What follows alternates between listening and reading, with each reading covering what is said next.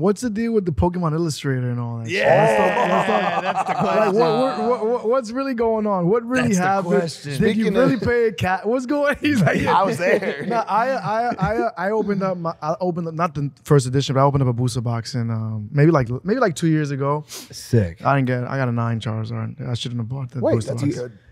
Base set. I lost my money basically. Yeah. If you don't get it, bro, if you don't get a 10, if you don't get a 10, you're fucked. Basically, It's crazy. It's crazy. Yeah, Pokemon.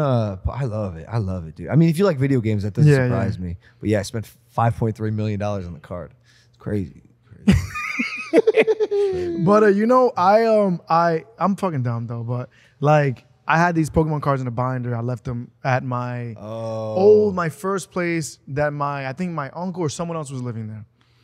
And this whole time, I'm talking about for years, I would always mention it, Mom, go look for my Pokemon, go look for my Pokemon. Yeah. And I didn't want to buy them again because I could have sworn that I was going to find my old Pokemon cards back. And literally all this time waited, and then I started fucking buying the cards now that they came down a little bit, but I started buying the cards now they're fucking expensive. When I should just bought them off the rip. If I would have bought them. You buy high, sell low. Did you buy at the peak? No, I started buying. The base box was 14,000. I think it's like 12,000 now. Yeah, 13,000. So it's not that bad.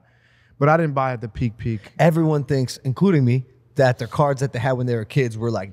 Yeah, I didn't find them, but they were probably not, Don't know about that, Vince Royce. Don't know what happened. Yeah, everybody's, I had that. When I had that one, you probably can't even fucking remember. All you had was a Diglett.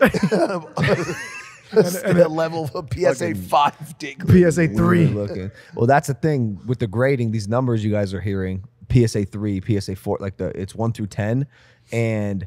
if they have the smallest little fragmented chip or indentation, like any little thing, it'll ding at a point. So to find a perfect 10 is like insane.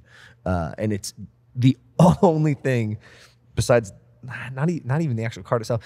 The condition is the most important thing that determines the card's value. And it's hard to get a 10, man. So do you think that the new certifications for real though? Like, do you think new certifications are much hard? Like the graders are grading harder now than before? I think because then they're saying like, yo, like fake a 10, but it's really a 9 or whatever. I totally think they are. Wait, is there a new one besides PSA? And no, PG? like in recent times, now they're grading them harder. They have to because they know it's like value. So many people are submitting their I mean, so first off, it's done by humans. So a person sitting here can change the value of your card from $30,000 to $250,000 with a decision. Mad corruption. A couple of the grading companies. Jack Reese is probably one of the graders, bro. As far as I know, I think so.